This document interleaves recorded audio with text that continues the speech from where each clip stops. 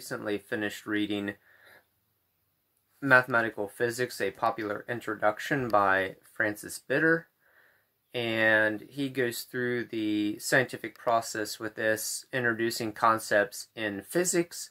He looks at observation, data analysis, and experimentation.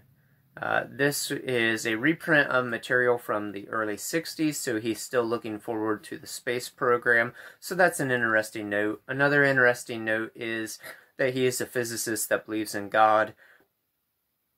Overall, this was a really short physics book and easy to read. I enjoyed it. Cheerful Calculations.